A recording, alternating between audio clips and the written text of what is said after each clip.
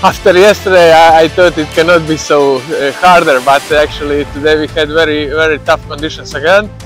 I did around 18 first race and second one 9, so okay, I would say, but I was not happy with my performance today. Definitely next 2 days I'm looking forward for some climbing up.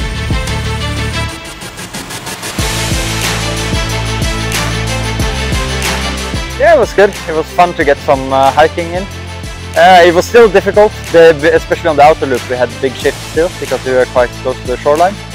So still a tricky day, but it was fun to stretch the legs a little bit.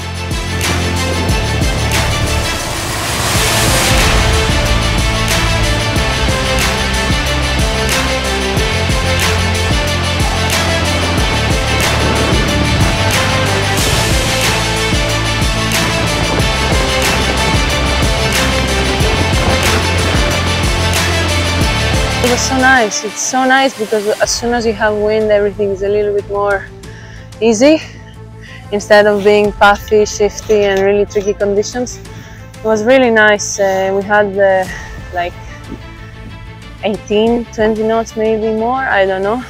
It was all about getting a really good start and just going for the left, only with one tack as well. Like, I was the one who was probably tacking the most, but with one tack you could go ahead and lead.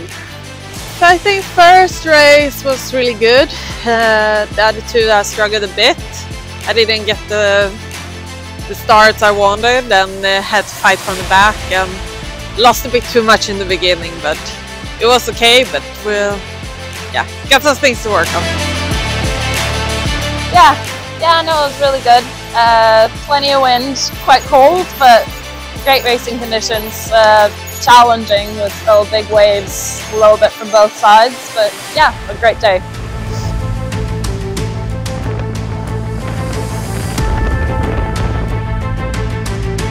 Yeah, it was really nice. The last few days we had light winds, so it was nice to get some strong winds. This championship we've had all types of winds, so it's good to be racing in every wind.